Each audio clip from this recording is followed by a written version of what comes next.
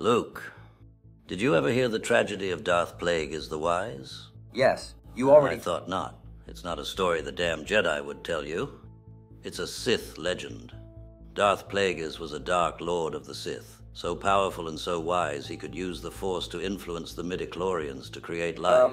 What are midichlorians? Well, Luke, you see, don't fucking interrupt me. He had such a knowledge of the dark side that he could even keep the ones he cared about from dying. The dark side of the Force is a pathway to many abilities. I killed your father, some consider to be unnatural. He became so powerful. The only thing he was afraid of was losing his power. Stop looking at me like that. Which eventually, of course, he did. Unfortunately, he chopped up his apprentice in his sleep. It's ironic because I will do the same to you. Wait, what's that supposed to mean?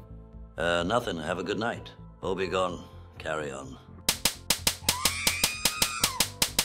About damn time someone smacked that trash can. That little beat-boot bastard. You're right.